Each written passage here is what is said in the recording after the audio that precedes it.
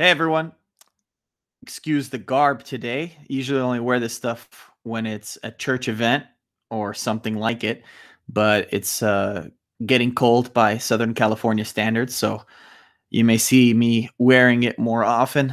It's the garb of the rural Ethiopian or the farmer or the priest. It's very versatile. Anyway, I'm here to review Talking Back, Talking Black. Truths about America's Lingua Franca by one John McWhorter. He's my favorite linguist.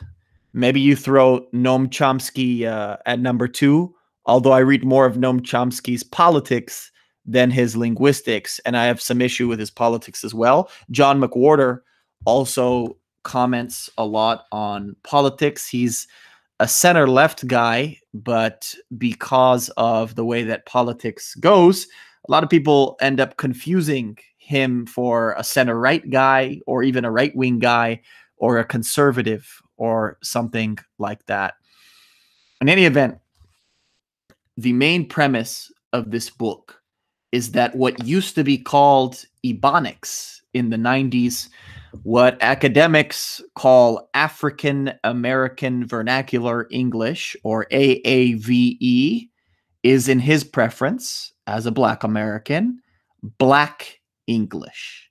And it is a whole field of study, and it is not fanciful, but it is an authentic area and field for rigorous study within language.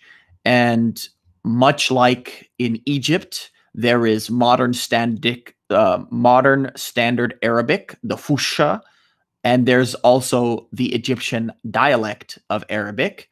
In the United States, we have what you can call standard English, and then what we have academic English, and then you have Black English as well. I'm sure you could probably add a couple more local dialects, but the big thing is it's not just a compendium of slang, but there are extra shades of meaning.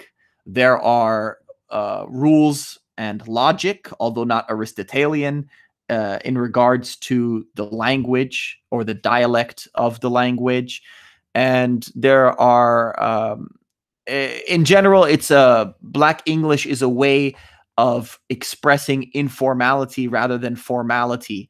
And it's not one or the other. Oftentimes people speak both standard English and Black English, as I do. And so the more comfortable and more familiar you are with someone, the more you are to, whether wittingly or unwittingly, beknownst to you or unbeknownst to you, trust that person to not take you as stupid for speaking in a way that is more poetic, that expresses more joy, and that you have your guard down more. So with more familiar people.